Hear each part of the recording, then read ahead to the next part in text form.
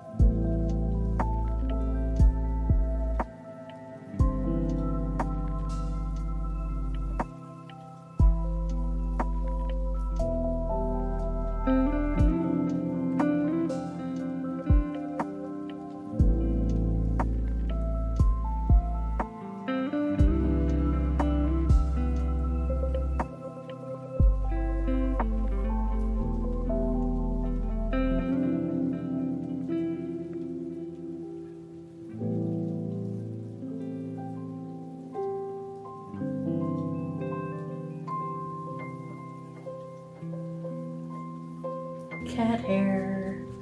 I mean, you know, it's my house. Oh, of course it's going to have cat hair all over it.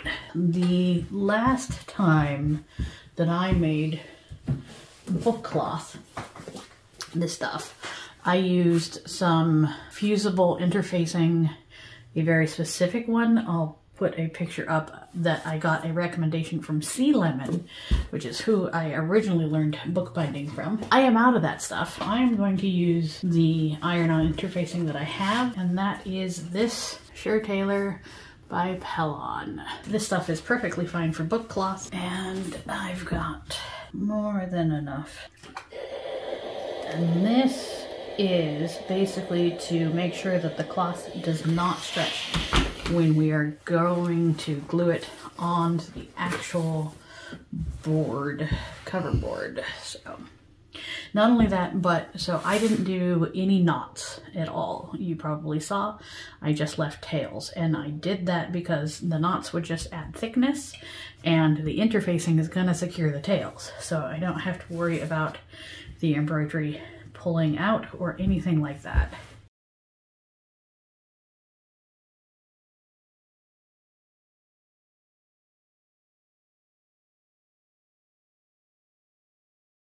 I have most of my text block printed out and ready to go. I want to add a couple more pages at the back to be an appendix where I can sew in some die swatches that I want to make sure that I keep that in mind. To do the text block, I bought a scoreboard. This is entirely not necessary.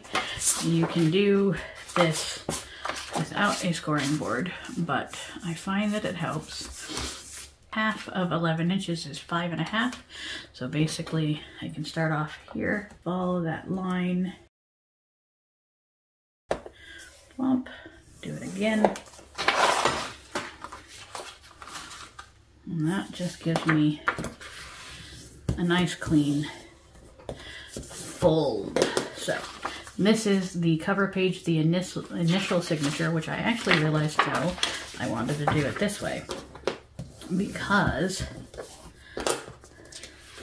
this side gets glued to the book board and then I do the rest of them. You don't want to do this like single leaf like this. In the past, have done 4 sheets per signature. I think I actually want to do 3 sheets per signature. Yeah, that feels about right. And so the way that this is set up to work is that I've got one page, I'll be attaching the swatch to the lower, and then when I flip it over, I'll be attaching the swatch to the upper, and so that way I'll alternate which side the swatch is on, and that'll keep the thickness kind of even. There's going to be a link in the description where you can download a version of this. I'm going to make the dots a little bit darker for you, and I'm going to remove the silhouette of me so you can put in your own. I'm going to go ahead and prep the rest of my signatures, and then I'll be back when it's time to actually stitch them together.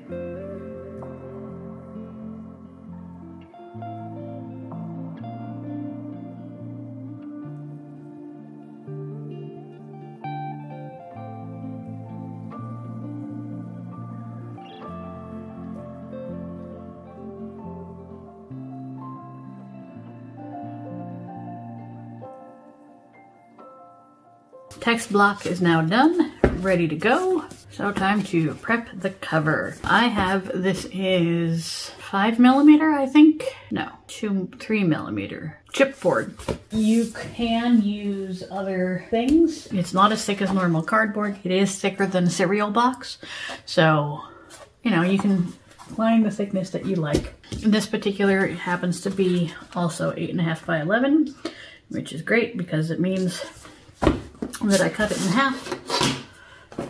And we have our front and back covers. I do not do a spine for the books that I do. I like that to be flexible. So just finding that 5.5. Gonna mark it with a pencil, pull out a blade. Do not try and cut through chipboard all in one go. Make several passes. You will thank yourself for it. Sorry about that. My battery totally died and I had to wait for it to charge. Look at how gorgeous that sky color is right now. Oh my goodness. Anyway, let's see if I can get this book done.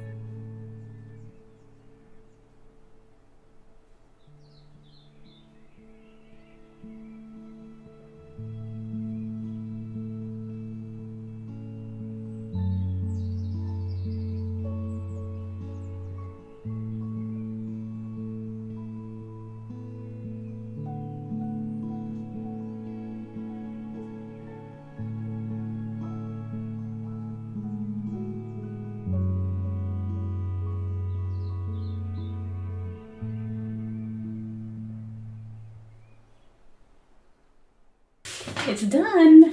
I can tell it's still got a little bit of drying left to do, but you know, it worked out pretty good. I do have some wrinkles on the inside cover page, so I might go ahead and glue another piece of cardstock, like a pretty one, here on the inside, just to kind of mitigate that.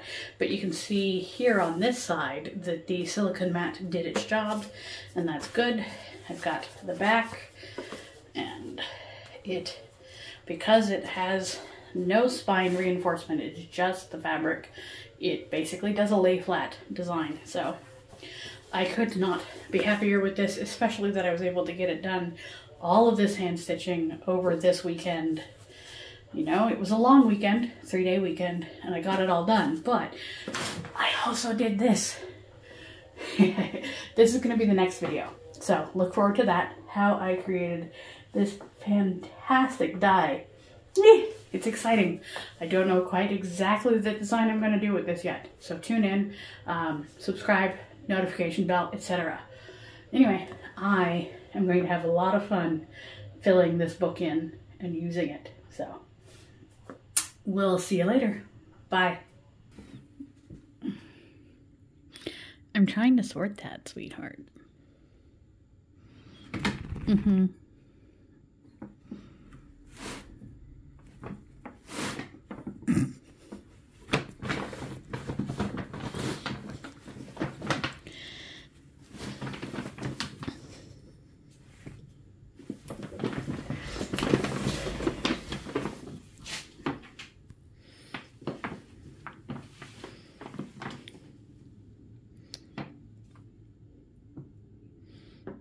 You don't look very comfortable. No? You getting cozy? Okay.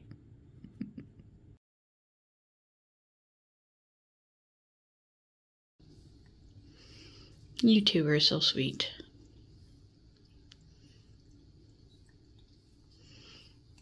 Hi, oh, you're okay, sweetheart. Hi. You're okay. Yeah. Hi, Scruffy. This is one of our 2 outdoor kitties that came with the house. Yeah, hi. Sorry, I didn't mean to startle you. You're okay. But sometimes it's really hard to finish things when you have cats that are saying, no, I am the priority.